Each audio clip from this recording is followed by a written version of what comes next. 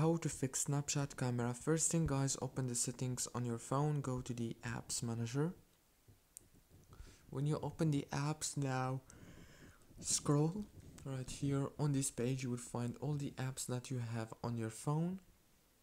So what you have to do is scroll and scroll until you find Snapchat. Click on it, click on force stop, and then go to the permissions, disable the camera permission and enable it again like this.